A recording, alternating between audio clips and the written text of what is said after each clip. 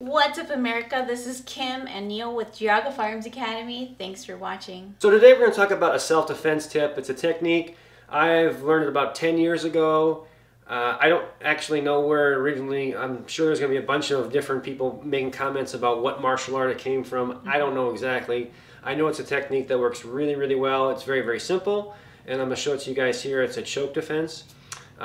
If you watch any defensive videos, YouTube channels, you'll see this out there, but I wanted to put it out there because, again, it's something that we teach and it works really well. So this is a choke defense. Now, where would this realistically happen? So I'm not saying that someone's trying to choke you isn't serious, but for the most part, this is mostly an intimidation thing. This is a dominance thing. This is where someone is trying to use this as a show of force against somebody. It's not necessarily a technique that's necessarily used to do serious damage. I think it's more or less an intimidation tool. So this would be an example where a larger person like myself will try to choke Kim, not necessarily against the wall or anything, but they just grab them to try to show dominance, like you're doing what I want you to do type of thing.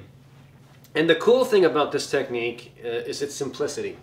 So I'm going to demonstrate it first just to show it to you, and then Kim will do it as well.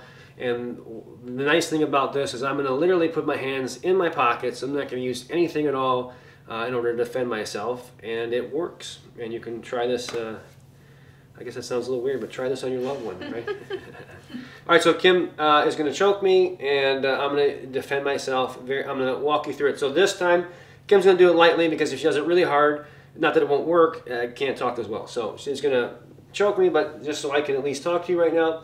So again, I'm not going to use my hands on this one. I'm going to keep my hands down here. Now what I'm going to do is I'm going to take either shoulder. It's up to you, dealer's choice here. And I'm going to take that shoulder, so hold on for 1 second. I'm going to bring it up nice and tight as I can, and I'm going to turn. So now that you kind of see what I'm going to do, so he's going to choke me here. I'm going to bring my elbow or my shoulder up, and I'm simply going to turn. Okay? Now this time, I probably won't be able to talk as well because Kim's going to really grip down hard on this one. And I'm going to show you that, again, I'm not going to use my hands or anything else, how this works. Go ahead. Go ahead. Okay? So, and again, I haven't even moved my feet in this one. Obviously, realistically, I'm going to take a step back. I'm going to make a big movement on this. I'm going to take my shoulder. I'm going to throw it forward.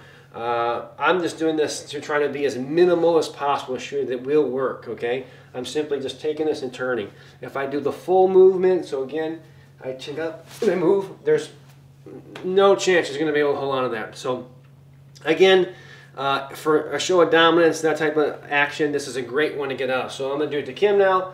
We'll do it easy the first time. So again, I put my hands here. She's going to take one shoulder up, go a little bit slower, and then turns. Okay? So this time we'll do a little bit more full force. Okay? And Kim will be able to get out of it without even using your hands.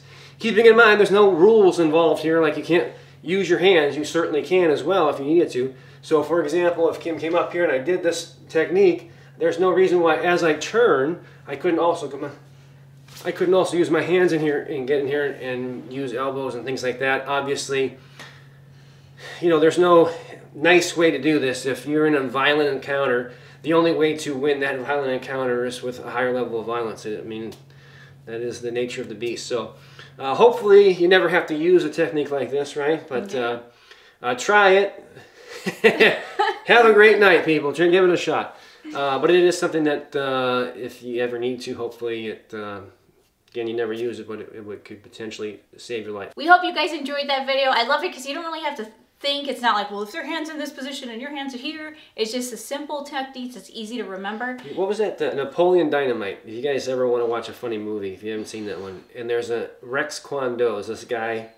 He does this like goofy, it's like joke of like a defensive class, and he comes up there and the character Napoleon Dynamite like grabs his arm. Or one of the characters, I don't remember. They grab his arm. He's like, "No, not that arm. No, this arm." And it's like, it was just hilarious. But I mean, I guess if you guys have had any type of experience with self-defense training, sometimes there's some kind of wonky stuff out there that's not really legit. And it's like, well, but wait a minute, you got to do it this way. Well, that's not how life works. It doesn't really translate into real life use. Right. So just something, a fun, easy technique, not fun. And we're all about reality. Wow.